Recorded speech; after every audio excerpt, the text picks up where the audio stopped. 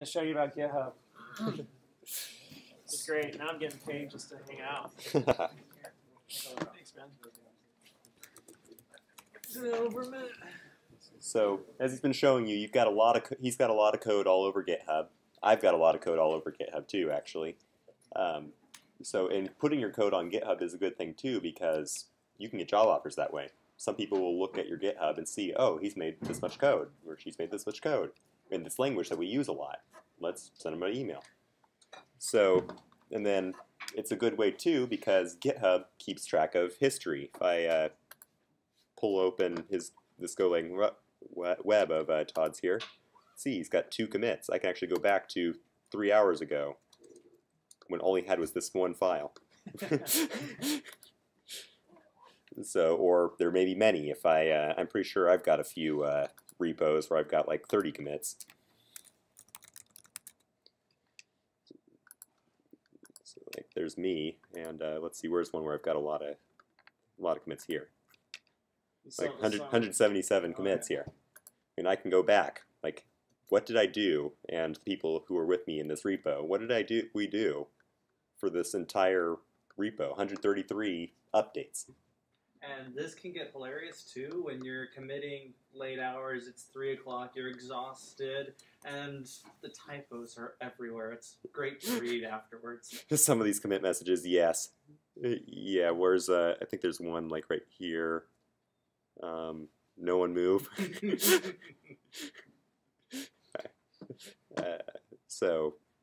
So being able to see the history of your code too can sometimes be useful when you're tracking down bugs. You can say, oh, let's go back to this version of my code and see if this bug still exists. Yes, the bug still exists. Okay, that means I don't have to worry about all the code I wrote after this point. Just go back further.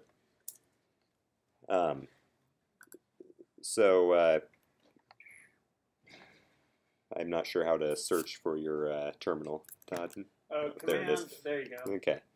So, and then what about opening? Do you have GitHub Desktop on here? I do. Just Command Spacebar brings up something called Spotlight on the Mac, and you can just type in Git Desktop. There you go.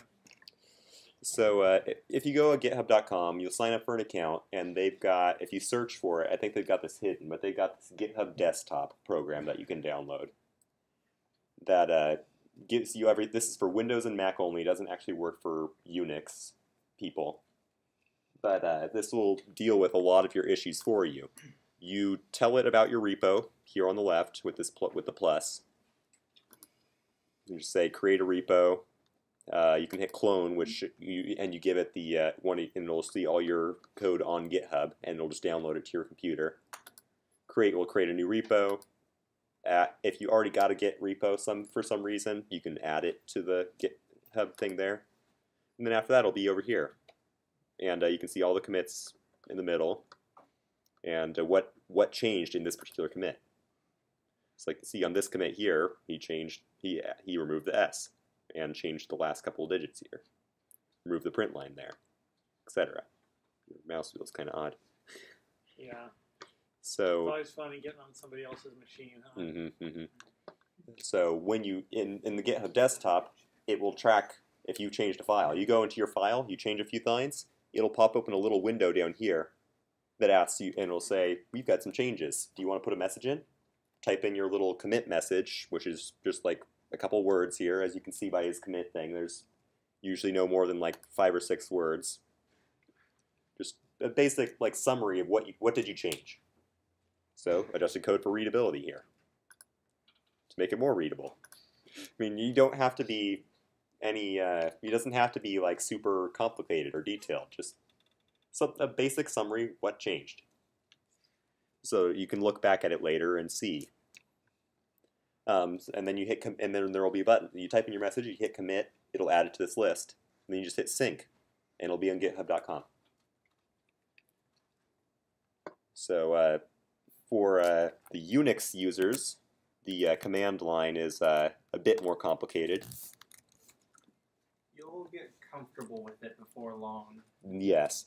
So if you go to well, Unix users, you can find it Git in your standard way of getting files, app-get or whatever. pacman, whatever your Linux repo uses for getting programming stuff, gets in there. So for git command line, you just type git, and there's a whole bunch of help. But usually what you're going to do is you're going to go git init the first time you're adding anything, you're creating repo. Go to a different repo. Yeah, I'm not going to actually enter anything. Alright, cool. So first time when you first create you create your folder that you're going to put your code in. You type git init. That'll basically Git will create its private files that it needs to run in your folder. Show them. Go up a level. Make them endure. Yeah, there you go. You could do it right there. Now you could init that. Yeah. So git init. It's like boom. Initialize empty repository here. See, it's still empty. If I show hidden folders, it's got a hidden .git folder. So that's Git will deal with that. You don't have to ever look in there. Leave it alone. You don't want to mess anything up. So once you got this, you can put some files in if you want.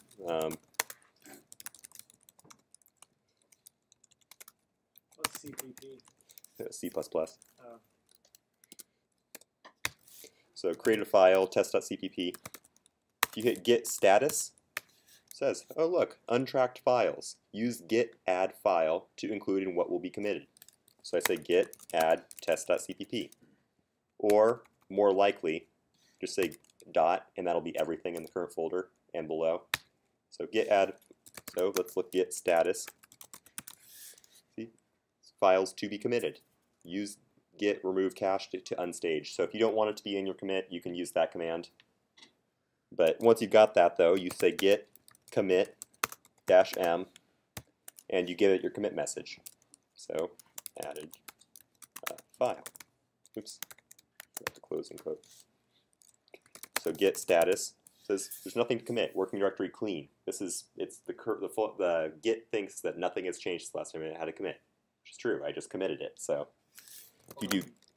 One thing with that, be wary if you're working with other people, because that is your local status. If the master of the origin. Yes, this is just on your own computer. Nothing's changed on your computer. It doesn't check GitHub yet. So if you do git log, you can see your previous repo, any commits that previously happened. So you can see you added a file. So if you got 133 commits, you can look through them with git log. When you're ready, you would type git push, and that'll put it up to GitHub. Once you've got that set up, if you're using the command line, it doesn't automatically know that you want to go to GitHub. There's many Git websites out there: GitHub, GitLab. You can have your own one on your own personal server. So, oops, no. You can create a new repo on my GitHub account. Yeah, Do a test one. Yeah, so what you do is so when you want it to be on GitHub, you go to GitHub, you'd hit create new repository on your account. You give it a name, optional description, whether it's public or private. If you go looking around, I think you're allowed 5 private repos as a student if you can activate the education pack. But otherwise, if you don't bother with that, everything has to be public. You just hit create repo, and since there's nothing in here, it'll actually give you the commands here. So push an existing repository from the command line. Here's the commands. So you type in the first one, which is really big, but that basically tells Git that whenever you say origin, you mean this website. And then this next one, git push -u origin master. What this does is git push. Push means send a copy of your repo somewhere else. So you want to send this to GitHub. And then what you're doing is you're sending master, which is your local code, your master copy on your computer, and you're sending it over to origin, which is this URL that you saved before. And the -u basically means you're going to save this as your default. So after you type this once, it runs, it's pushing, okay, pushed. From now on, all I have to do is type git push. It won't require me to do the -u or any of that other stuff. You just say git push, it'll do it.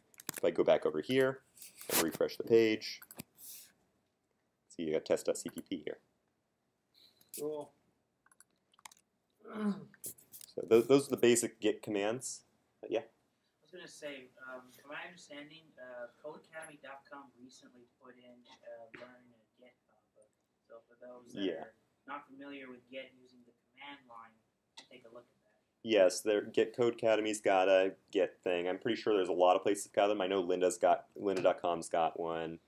There's a lot of places to learn Git. To that end, if I prefer actually git-scm.com. Get scum. So Git SCM is if you want Git on your Windows or Mac without having Git Desktop, this is the place to download it. But then it's got, where is it? Try Git here, which is actually a GitHub thing, I think. Which will actually is an interactive tutorial. So like here, it's saying it's teaching you Git init. So you type Git init. It does it success, and now it's got some new text, Git status. And this will actually just step you through all the various Git commands using GitHub if you want to learn it. So this is try.github.io. Cool. Before we close any of that out, I think one more thing to calm any nerves. So specifically to calm any nerves, don't worry, you will make mistakes. It will not destroy everything. GitHub is really understanding if you do so. Did you mean this? Blame? There's a git blame command? Okay. You can blame this person for the bad code. You really have to try to get Git through the command line to break anything, and even if you do, there are very simple steps to roll it back to a time in which it was working. There's a lot of really good documentation online, and you won't get lost. Eventually, it'll become second nature. I was a Windows user that was forced to suddenly move into Ubuntu, and suddenly, you know, all the programs that I'd grown accustomed to were gone, and I was left with a lot of command line options that I really wasn't comfortable using, Git being one of them. But you get comfortable with it really, really quickly as you're using it day in and day out. Yeah, and you just saw 97%. Like instead of the 80-20 rule, it's like the 97-3 rule. Like that's what you just saw is what you'll use 97% of the time. So yeah, if you're a Windows user or Mac user, the Git Desktop is simple and easy to use. Unix users have to use the terminal, but then it's probably a good idea to be familiar, at the very least, with the terminal commands anyway, for any job prospects and such. The GUIs are nice and all, but a lot of programming tools are command line, so being familiar with the command line is important. Cool. Thanks, Daniel. So, Daniel, Aaron, Shen, Alan, you guys have anything you want to chime in on this first day together? Yeah, but anything more, like you want to show them anything? Or so if you guys come up with anything, you know, you're more than welcome to present in this class. You can just send me an email and say, hey, I want to show them about this, and then you can stand up there and teach us something. Because many minds are better, and you guys definitely know stuff I don't know.